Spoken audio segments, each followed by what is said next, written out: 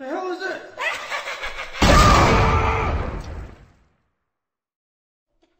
Why, hello everyone. Hi Z. Hi. Welcome to a new video where we went to the Ubisoft booth yesterday and we're actually filming the impressions today because we didn't have time yesterday. Went to the Ubisoft booth, we saw Assassin's Creed 4 Black Flag and the new South Park game, Stick of Truth. Stick of Truth. Yes, I got that right. Anyway, I'll do the Assassin's Creed one because I don't really watch South Park or have anything to do with that one, and then I'll let Z go to that one.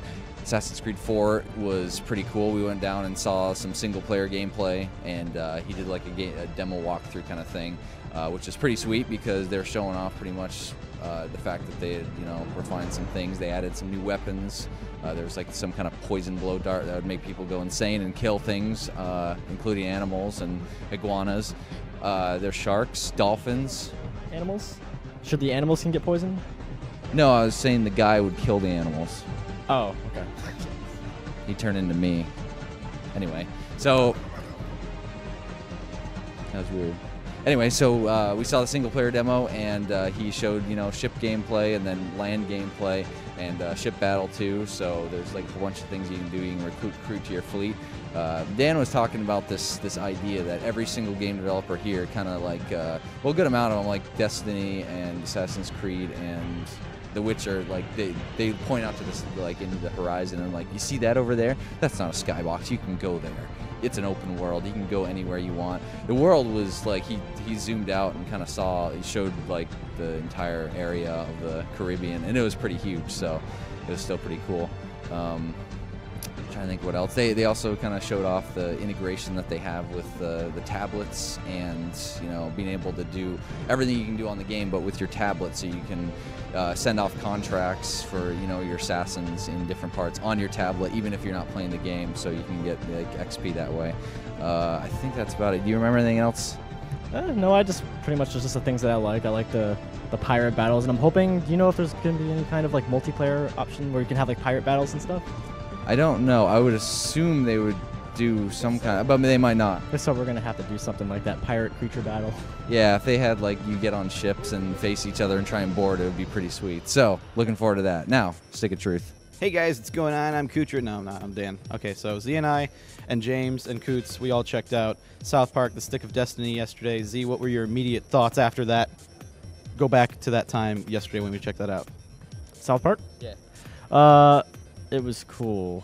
It was very smooth. I actually like the look of it. It looks pretty much just like the TV show. Like in the past, there's always been like TV show games that get made, or games that are made from cartoons, and they have like these weird looking 3D models, and it's just like.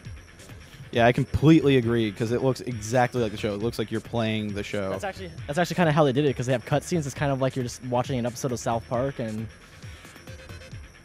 Yeah, but it's like essentially it's like it's the South Park RPG, so it has so many RPG elements. They make fun of Skyrim in there and stuff like that. They have like shouts, but instead of shouts, you're like farting and stuff like that. There's parts where like there are torches around to attack your enemies. You'll like fart into your hand. You'll cup your hand behind your butt. You'll fart, and then you'll throw the fart, and it will ignite the people through the flames. There's a dildo weapon. That is true. A vibrator, not just a dildo. They had a lot of really cool random ass things. I mean, it looks like a fun RPG game that's just like applied with the South Park humor. Like the battles, if an enemy walks up and they hit you, it like triggers this kind of like Final Fantasy battle where I was like, what game was it that playstyle was from? Is Final Fantasy? Yeah. It was like turn-based stuff where like they would attack, you would attack, they would attack, you would attack. It's kind of like Pokemon too. But I mean, they had a lot of like when you were choosing your stuff, they had like parody Dragonborn kind of Skyrim sounding soundtrack stuff. It was hilarious and awesome and funny. Anything else you? Not really. I think I believe it's single player. I think that's the only thing that disappointed me. I would have loved to have some random shenanigans in that game with friends, but I don't know. It seemed like it would have lent pretty well to co-op. Well, the thing was, you were playing as the new kid, but there was actually Butters was following you around a little bit. So maybe that. I mean, we didn't really ask, and maybe they already announced that it's co-op. It's just something I've heard. So yeah, I don't know. Because Butters is running around following you, so maybe there's co-op down the road. I don't know. But anyway, so yeah, that was our thoughts on South Park and the Assassin's Creed 4 Black Flag. So thank you. Watch more creature coverage of E3 on the hub here. Click the playlist in the description, and yeah, have fun like we're having fun. So we're gonna have fun. Last day at E3.